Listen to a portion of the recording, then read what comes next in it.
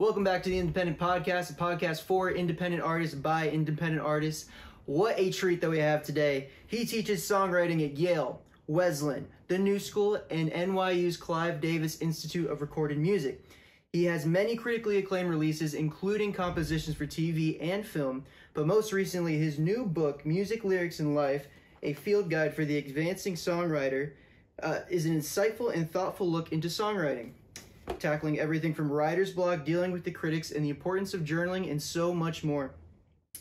I just finished his book last week and can attest to how practical the advice is and how much has changed my perspective on songwriting. Guys, class is in session. Mr. Mike Errico. All right, so get the ball rolling. You tell the audience how you started playing music and how you found yourself teaching songwriting.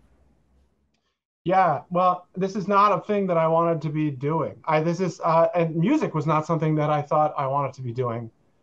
I just kind of fell into it. My dad is a pianist and took a music class, and it was about popular music. And he's such a classical pianist. He thought it was like Debussy and like Eric Satie and like 20th century composers. When he found out it was like, Harry Styles and all that, he was just like, I don't want to do this, and I don't want to ask for the money back. And my father and I have the same name, so I just went the next week in his place. And like that's how I started. That was the first entrance into songwriting. I went and I kind of got into it. Whatever. I've had a couple of record deals. And during the touring, I got invited by somebody to speak to a class. And I was like, man, I don't know anything. I'm making everything up. I have no idea what's going on. Amen. I love that. Preach, baby. And the guy was like, you should just try it, whatever. So I tried it, and I went to a class, and I spoke to somebody, spoke to the students, whatever. And I just kind of like had a revelation kind of moment where it was like, wow, I really have something to offer. And it feels really generous, you know what I mean? And just really good to be able to do. So I guess you guys probably feel it too, putting out, the podcast and just sort of setting people straight, on things, or at least commiserating, you know what I mean? Yeah. Because when it comes to songwriting, I like to think I write good songs, but I also have no idea what or why. I feel like you could tell me why. Well, you guys, from what I know from your podcast, you guys write like crazy. Like, yeah. Who is the person who has 100 masters? That's you? Yeah, I have 150 unreleased, and I have 100 out. Okay, that's insane. But the fact that you're writing fast, like more and more I think about it, the faster I think you're writing, it's probably better because it's closer to your original ideas as opposed to like overthinking. Yeah. The big people, I think about Prince a lot with like that. I mean, he just wrote like crazy. Yeah. And he ran his studio kind of like a fire station. He would ring the bell and everyone would come sliding down the pole at 4 o'clock in the morning because he had an idea. You know what I mean? Right. But he can't do it with just a laptop, of course. So he had to bring in like the band had to like, put their pajamas to take the pajamas off and get there, to get to recording. Yeah. So the fact that you're doing that, I would bet that some of those you don't even remember. Oh yeah, I go in there, I'm like, oh yeah. Right. But the fact that they're so unconscious like that, I bet some of them are really great. That's just a guess, and not knowing at all, obviously. I have not been in your Dropbox, but yeah. I guess just based on the speed with which you're doing it. That's one big thing for me. And when Alex mentioned that you were kind of big on completion, that's huge for me. Like usually if I don't finish this, like if I sit down and I leave and I don't finish the song, I'm never finishing that song. And the next time I come in, so if I sit and in an hour I have a full song, that song will be mastered and will be done and will be put in that folder. So yeah, I have even more like unfinished ideas, but this is like done songs. So I related to you there, just getting it done. That is so crazy, man. I actually don't even want to talk about it because I don't want to jinx you. I don't want to do anything.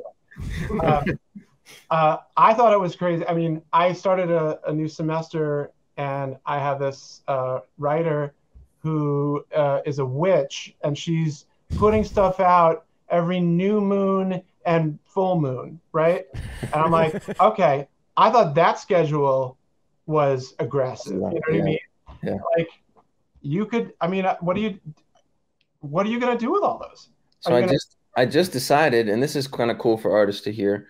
So I release every 2 weeks. I release a single every 2 weeks. So that's already in motion, but I create faster than that, right? Like I create more songs than I'm able to release. So what I'm doing now, and is another option that artists can consider to, provide value for the people who are listening, your fans, your supporters, whatever, and also take maybe some power away from streaming and put revenue into your pocket in a different way.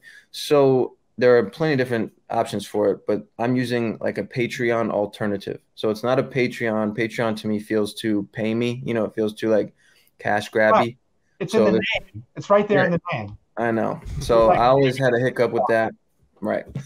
So there's another option out there. But basically what I'm going to do is use one of those platforms I'm going to upload a song every week to that platform. You can pay $9 a month to get a song every week from me. I already have, and if I never create it again, I have enough to do that for 3 years. And then there's a free option that comes with some other bonuses, but also I will give one song a month to the free option.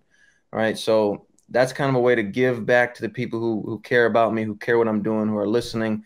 And then also, if you want to support me financially, $9 a month, you can have another song a week in addition to the 2 songs a month that I already released. By have, do you mean like on streaming, or is it an MP3 or a WAV file, or what is it? As far as that I'm giving to the listener? Yeah, when you give it to them. So you give it to them. So you sign up for the Patreon alternative, and when you're logged in, you have access to stream it from there. Yeah. Okay, got it. Yeah. Cool. So just digitally stream it. Yeah. I wonder, does Spotify have anything like that? Like Probably. Private Spotify? That's a good question. I know SoundCloud has private. Yes, yeah. Like a champagne room for Spotify kind of thing. I assume they have got to roll that out at some point, right? Like a pay, like they'll split the money with the artist or whatever, but there's a private area where there's exclusive songs. Totally. BTS has 9 songs, and for the 10th song, you pay something and it unlocks or something. Yeah, absolutely. They've got to roll that out. I don't know. Now they're going to. Oh yeah, now they're gonna. Somebody's paying attention. Alex, what you got next? Anything? Yes, sir. All right. This camera is. That's fine. All right. So we've had a few people give their takes on writer's block and how to overcome it. In your book, you've likened writer's block to Bigfoot, and simply put, it doesn't exist. Why, as artists, do we secretly love this idea of writer's block? Well, it's a really good excuse. It's a great crutch.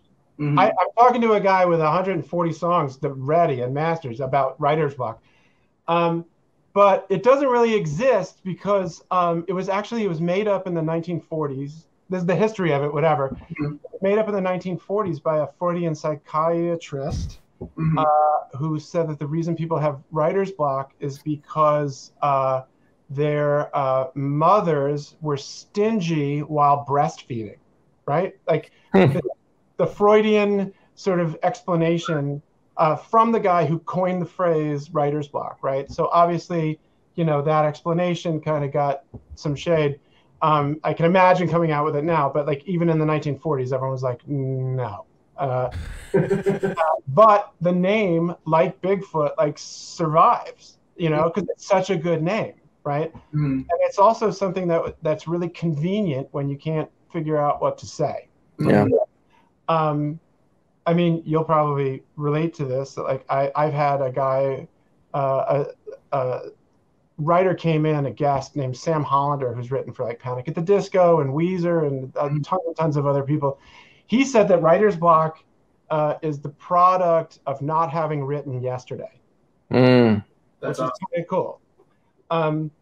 But even if you were to believe that, like, that there is writer's block out, that it exists or whatever, everyone says that the cure is to write through it, right? Mm. Right. It's what you're going to do even if you don't have it, you're going to be writing. So deciding to diagnose yourself with it is of no value to you because you're going to be doing the same thing regardless. Right. Yeah. Right. It's a muscle. Yes, it is a muscle. Right. It's like, you put up 100 shots a day, you'll make more shots after a while. You write a song a day, you're going to be able to write songs easier. I think too, people will be like, I don't have anything to write about. But like, if you go back to your last song, you can write about the same thing in a different way. Like, you can write about, you can describe things. I mean, people have been doing that forever. A love song. People write a love song in a million different ways, Right. Or a heartbreak song. There's only so many topics. So actually, I'm curious, what do you do? Do you journal? No. Don't bother. Why would you bother? I mean, like, it's. I think, man, I don't know, because I don't want to make it seem like, why can't everybody do this? But I also don't want to like take away from, like, it is a muscle, like I don't know what the balance is, but sure. I just sit down and I just start. And I think that's, man, I always said if I had writer's block, I would just write about having writer's block, Well, but that's something that people say to do. Yeah. right. Like, you can just do that, Right. So, but yeah, I was telling somebody about how many songs I have.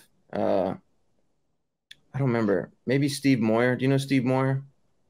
I'm not sure. He's I don't know. He's one guy who used to be high up somewhere. I don't know where, and I've only spoken to him a couple times. No, it wasn't him. It was the president of Arista. That's who it was. I don't remember his name. The president of Arista. I was talking with him, and he said there was another artist, big name. Don't remember his name either. And he was just in the flow, right? And at that moment, he said, the music is in me. Like, it's in me right now. And if I stop and if I kill that flow and I kill that momentum, then I could lose it, or whatever. And it's kind of like what you were saying. It's the product of not writing yesterday. Yeah. So it's kind of like that for me. Like, I do feel like it's just in me. I sit down and it just comes out. And I don't, and I feel like if I was to stop, that it might stop. So I just haven't stopped. I also feel like your default mode is to write. Like, if there's ever a break in the day or like a gap between activities, your default is to sit at the computer and start writing something. Yeah. Wow. Yeah. I mean, I have so many questions for you. I mean, I think that's really cool. Like, if there's something that you have that I could impart to my students, I mean, that would be amazing for them. I give them like I tell them that the minimum is one song a week, and they groan. Oh my God, the eyes roll, and like, it was like, how could I possibly? How can I? Whatever, like, you're killing us, whatever. And I'm like, I'm giving you a minimum. I mean, if you're saying I'm invited to come speak at Yale. But then, like, they figure it out and they do it because they have to, you know what I mean? And like, that deadline is like really inspiring to them. Yeah. Do you give yourself deadlines? Or you probably do. I'm in a different place currently. But yeah, so when I started pursuing music as a career in 2019, I gave myself the goal/deadline of a single with the music video every 2 weeks. And that was what I did the first year that I pursued music as a career. So I did have this deadline, and I announced it to people and blah, blah, blah. So it held me accountable to just write and record every 2 weeks. And at that time, I was doing it in my free time. I had a whole nother business. I had a whole nother, so it was like a free 15 minutes. Or if it was like I had an hour car ride, or if it was blah, blah, that's where I was like melodies, lyrics. And oftentimes what a lot of people do, I start with melody first. I mumble melodies and then I fill in with words. Right. So, I mean, a lot of people take that approach. Rarely do I sit down and write lyrics like a poem, and then try to add it over something later. But when I do that, I find I create more unique melody because I'm trying to fit something I've already written over something else. And then an unusual, more unique melody will come from that. Yeah. I mean, just like mixing up your schedule. It's like, again, it's like going to the gym. If you mix up your routine, yeah, you're sore in a different way, but you're also getting some different benefit, you know? Yeah. It's so cool. Really is. Love it. Yeah, I've got more questions. I would have killed for a songwriting course at my school. For those of us that wish we could have taken your course, is there anything you can share about your curriculum, and can you give us some homework? Yes. I feel like I can't give you guys homework. I guess if you have that many things in your, for everyone listening. Yeah. You might want to just check your cables and clean your place. I don't know. That might be for you guys. Yeah, I would have killed to have a songwriting class too. And in fact, that's one of the reasons I am teaching is because, and it's another reason why I mentor, because like I had a couple of deals, record deals and big sort of budgets and everything else. No manager, no idea what I was doing. Like I had backed into a songwriting class because my dad and I have the same name. You know what I mean? Right. Next thing I know, I'm like, who are we going to get to produce your debut? Whatever. And like all of that kind of craziness. So I was really adrift. You know what I mean? So the fact that I'm able to, I don't know, fix something in my own past for other people, that to me is like, that's the thing. That's the thing for me. That's what drives me a lot. So the other half was homework. I mean, okay, here's homework. Actually, I give homework in the back of the book. There's a list of books called Summer Reading for Sometime Later in Life. And there are really great books there. And I'm not trying to sell the book. If you want to know those books, I also keep a Goodreads, which is like attached to Amazon, but it's like a book reading list, whatever. And I made what they call a bookshelf, and like those books are on that list. So like if you just look me up on Goodreads, you can find the books. But it's like it's books about like other types of art forms and how they interrelate, you know? Right. So like for the book, I spoke to like an astrophysicist about repetition, right? Not just choruses, but also like what we're finding from the James Webb Telescope. I mean, it makes no sense that we're looking out 300 million light years and we're seeing like spirals and nautilus looking things and whatever, and like patterns that we absolutely recognize across an impossible distance. Like, and what's going on there is something that we love and react to in music in our brains. Like that makes no sense to me. Like, and yet there it is. So I did stuff like that just so that people could like think about songwriting in a different sort of way. That was also kind of funny. Like I did another thing where like I looked at song form. Like song form is really simple. If you look at the Billboard chart, right? Right. I mean, verse, chorus, like the form is very easy to understand. So like then of course my students all want to be like creative geniuses, right? So the first thing they want to do is break apart the song form and reinvent the wheel, right?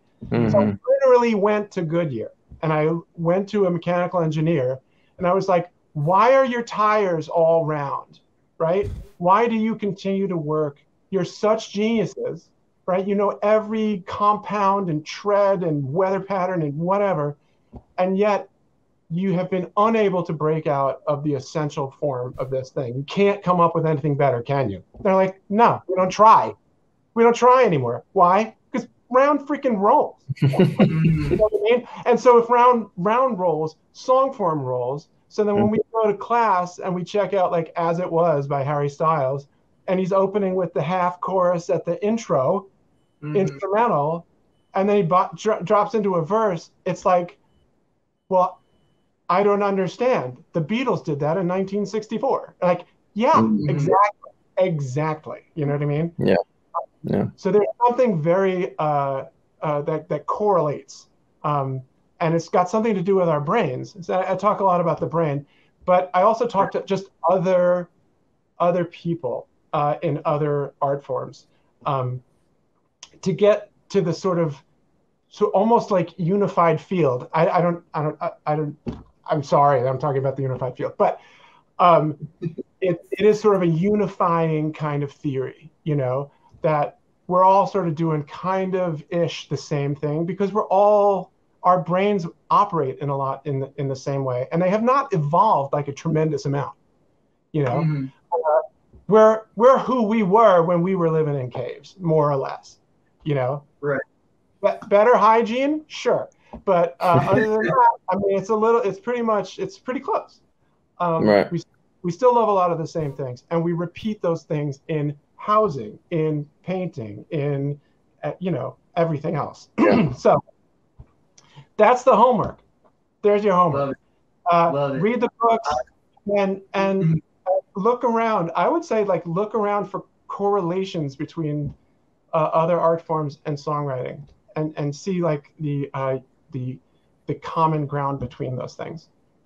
Love it. Awesome. That's pass-fail. That's pass-fail. I remember when I was looking through the list of books in there was a couple in there I read. I remember them. One of them was What I Talk About When I Talk About Running. That was amazing. A great book. That's a great book. I loved that book. It was fantastic. Do you like that's Haruki Murakami, which yes, that's good. If you like crazy people who can walk through walls and like fish, the rain of fish, like just things that can't, talking dogs, whatever, that kind of thing, that's your guy.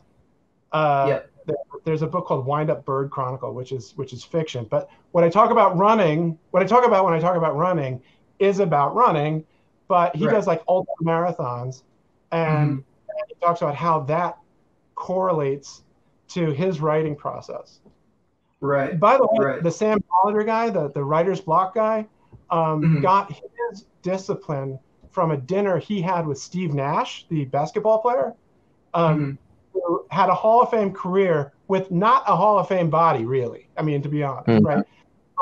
But a work ethic that he passed on to Sam that was like, you, during the season, you never take a day off. Never. And so Sam was like, okay, what is the season for a songwriter? And so the season, is a little bit like spring through to like around Thanksgiving-ish or whatever, because everyone wants to have a vacation and go and do their thing, whatever. But he's like, then he doesn't miss a day. And like he credits Steve Nash for that. So beautiful. I love that. Yeah. I can keep going. I've got more questions. I got a question. Specifically, I've noticed, at least with Nic's music and then other surrounding independent artists, I've seen a trend of songs typically being a little bit shorter than they were 10, 15 years ago. Just do you have any comments or thoughts on that? Or? Yeah. Well, that's an interesting thing. I've been teaching almost like 9 years or something. When I started, like a good song, an average or whatever, was like, let's all drop and like hit our target at like 3:15, right? Now, 2:45, 2:50 is a healthy song. It's still oddly. I hate to talk about the Beatles in a songwriting conversation because it's kind of a cliche, but their songs were under 2 minutes, like some of them. Like if you look, it's like 1:58, stuff like that. So this is not new, but like, so what is happening that's different now than what was happening 10 years ago or whatever? If you look at it and you graph it against money, you can sort of see how these things are correlating. In the 70s, 80s, like it was like all the money and all the time in the world, and you get songs that are 15 minutes long. Now I wrote an article once when I found out that Spotify pays for 30 seconds, that it constitutes a stream, and then it pays out, right? 30 seconds. So the article I wrote, which went viral, was like, why are we writing songs that are 32 seconds long? You know what I mean? Like, why would you bother? If I get paid at 30 seconds, you don't get 3 minutes. Do I do that with the Uber? No, like that does not happen, right? It doesn't happen. You know, you don't get to pay for the first half mile and then end up, 10 miles away. Right. So, so I do think that those kind of financial pressures are actually working on song form. Of course, there's also attention and all that kind of stuff, whatever. But everybody still likes a chorus. Like in the shortest song ever, like the shortest song ever that hit the Billboard chart during my class, it was by Lil Tecca. And I don't remember the song right now, but I remember the form. The form was open with the chorus, verse, chorus, chorus. I was like, you gotta be kidding me. Like that's amazing. Like, and Lizzo is almost that, but she does grow it out into a full thing. But Lizzo's had a few songs that kind of that. I'm a big advocate for shorter songs. Yes. I hover around 2 minutes and sometimes under, sometimes a little over. That's like my sweet spot, and that's usually verse chorus. Sure. I mean, that's really happening. And what's interesting, talking about the form, I don't, if this is too nerdy, whatever, but like, just shut me up. But like, bridges, right? Bridges used to be a thing, and now they are like an extravagance, like, oh my God, there's like a extra moment. And so instead of having that extra moment, what's happening is that, you have like verse, chorus, then a total flip, right? Like the whole, a completely different setting, different rhythm section, different tempo, different everything. You get like an outro, you get like a credit roll. So that sort of gives you a little bit of like an extra sort of little piece of candy at the end of the song. But again, by and large, I mean, it's the big songs have a very similar form, maybe a little bit more compressed, So it's funny to look at people that are like supposedly iconoclasts in the music industry and then chart their songs, which is funny to me. Like Billie Eilish was like, oh, she's breaking the mold. She's doing all this stuff. Oh my God, incredible. If you chart her song, it could have been a Kelly Clarkson tune. Like Bad Guy is written so tight, so perfectly. Same with The Lord, same with like a bunch of these kind of iconoclasts. Same, by the way, as Nirvana, right? Nirvana was like back in the day was like jumping, diving into the drums and, doing all this stuff, whatever. But if you chart Smells Like Teen Spirit, it's like, oh, this guy wanted to be on the radio and wanted to be playing arenas. Like that's what was going on. You can see it in the architecture of what he was doing. Yeah. I have a question that you touched on real quick. When you say that they were written so tight, what do you mean by that? That every moment was used. There's no space for. That's exactly. Yeah, that's what I mean. Like, if you look at like indie, you have to go to like the indie charts or whatever, and you get like these kind of mopey sort of shoegazy kind of guys who are like, choruses are for losers. You know what I mean? Or it's kind of like, I'm gonna let this thing like ride out and have a different kind of ride. I'm not making fun of anybody, but they're looking for a different kind of ride, and it's a less pop ride, and it's a more it's a more mysterious kind of ride, and they do things like they don't set the title in the chorus the way Miley Cyrus would. They'll like duck it around like an Easter egg or something like that in the bottom of the second verse or something like that. So that kind of thing is kind of it's just another ride, that that whole thing is very different ride. You know, anyway, it all depends on a ride, you know. So. Yeah. I had a thought about when you said, you know, your students kind of roll their eyes when you say a song a week or song a week. Yeah. And I think it might be because they put a pressure on themselves to write a great song in a week and not just write a song. Yeah. You know, because if you write a song a week, you'll get a great song in there eventually, you know, and then over time, great songs become more frequent because you getting that muscle working. So I think maybe that's why they roll their eyes, is just because they're like, how can I write the best song I possibly can every single week? You know? Nick, when's the first time that you reflected on a song and was like, this is a great song? Like the first time that you were really... The first time? Yeah, that you were like kind of blown away like with yourself. Blown away with myself? Take a step back and you're like, this is like, objectively, if we look at a song like Minefield, I think everyone would say that's a really well written song. Right. What's the first song that you wrote that you were like, I kind of did my thing? I'm my own biggest fan, dude. No, yeah, I mean, yeah. I think there's always glimmers of those moments, right, where you're like, dang, I outdid myself here, you know. But I don't know that there's like, I can't pick a moment, but I do know the feeling after I write one. I'm like, this one stands out obviously more than others. I'm gonna make a guess. My guess is your best song. Obviously don't know the Dropbox. Your best song is in the Dropbox and you don't remember it. And you're gonna trip over it. And you're like, oh my God, this is Purple Rain, or you know what I mean? You're just gonna be like, holy shit. That happened. So you're saying I'm Prince? I know. I picked up that comparison too. Without knowing it, and simply because there've been so many at bats, right? Yeah. Like, absolutely. I just feel like if I sat there in a batter's box against, you know, a National League pitcher or something like that, and just swung the bat, eventually I would hit it. Exactly.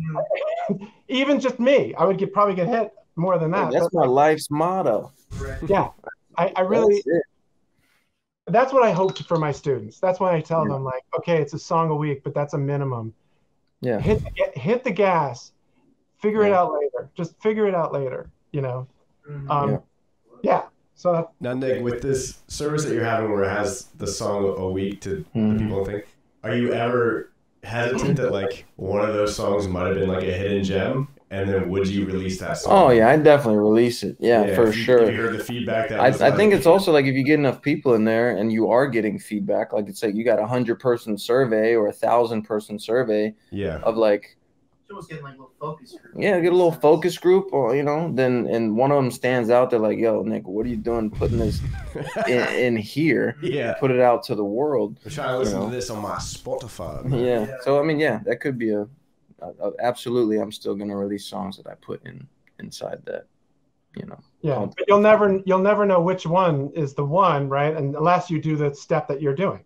Right. Because otherwise, it's me going based off of what I feel, and it does good. The gut feeling does good, but giving it to the people, feeding it to the wolves and letting them decide is kind of the best. Just recently, you released a song that was in there for a while, right?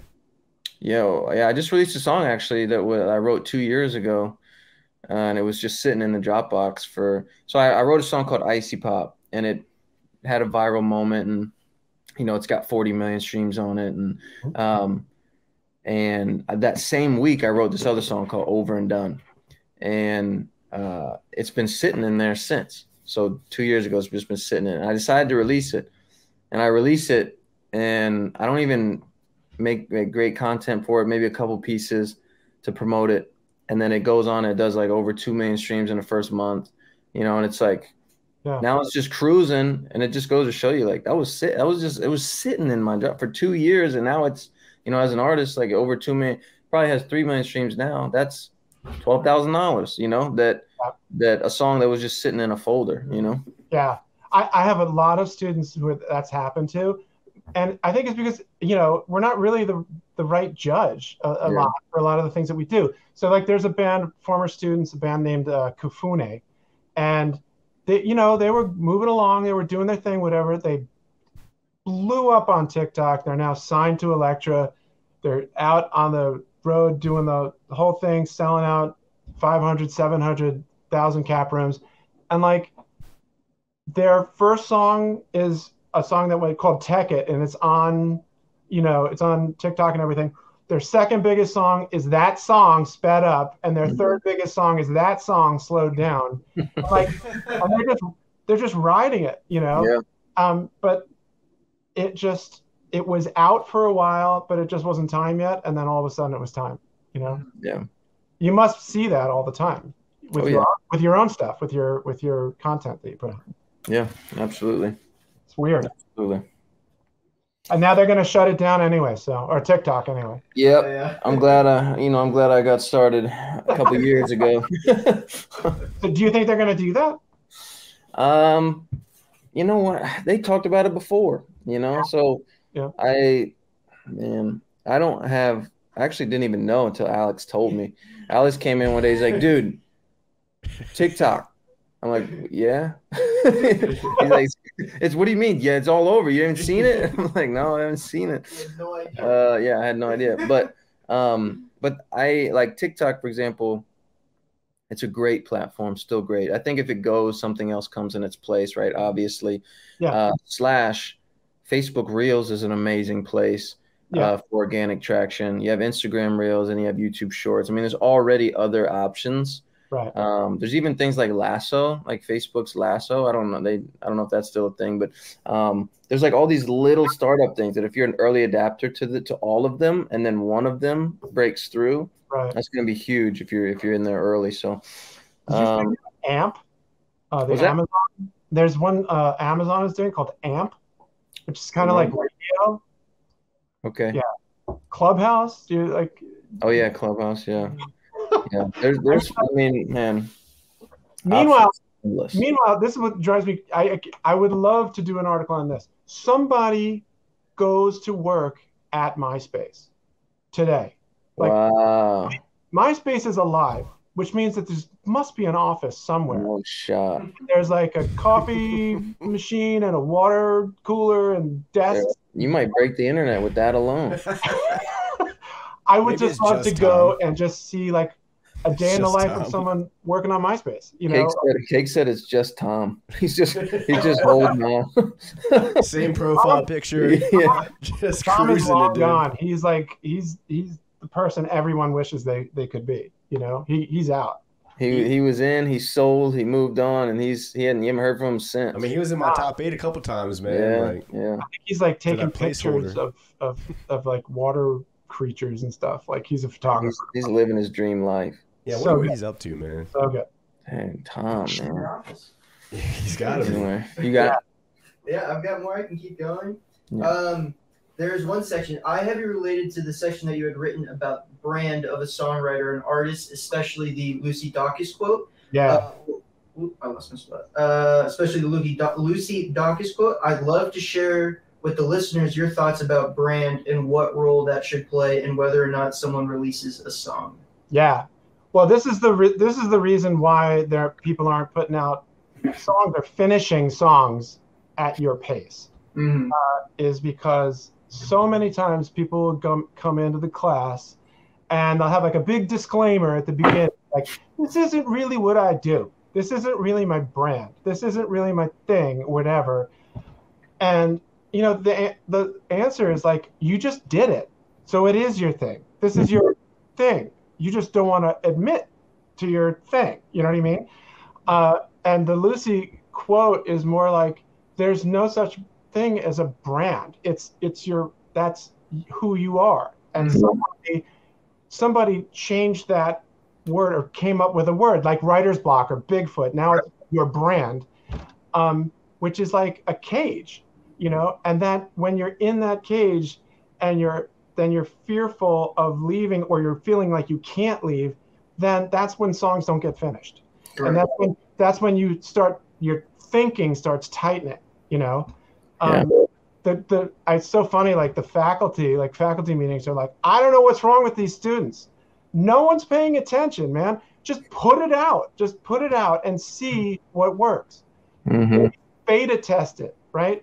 Like you're on the iPhone 14 or whatever. That means there were 13 others that they just put out to see how it's working, you know?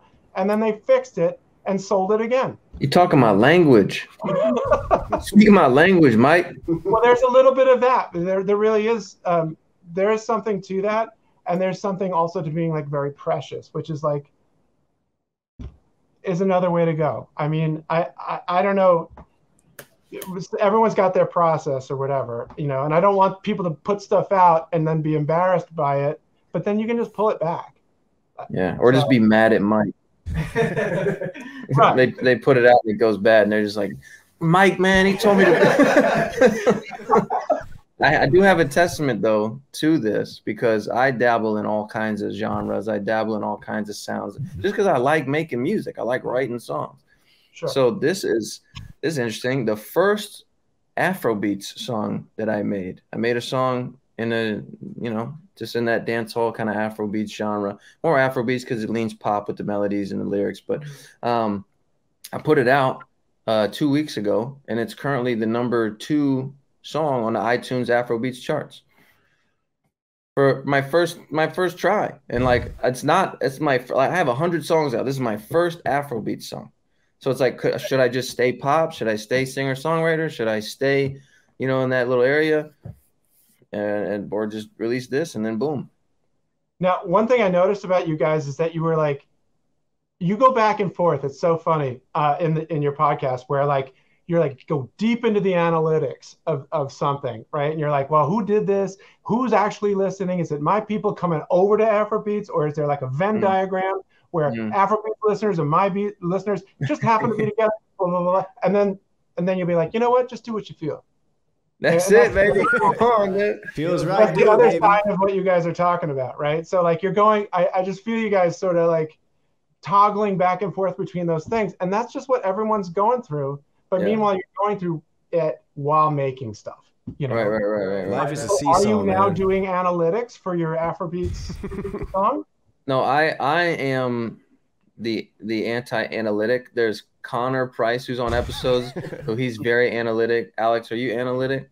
I check him. Alex is big analytic. So I think what you hear there is like, I'm like, Connor, freaking stop, you know, like, you know, like I'm like, just do it, man, because my whole brand is Freddie, FRDI, and if it feels right, do it. Feels right, so feels right, don't it? So it's like everything I do is just based off feel. Like I made that song, I was like, this feels good. I made 2 other ones on that same day. I made 3 songs that day, and 2 of the other ones that I made are just really great pop songs.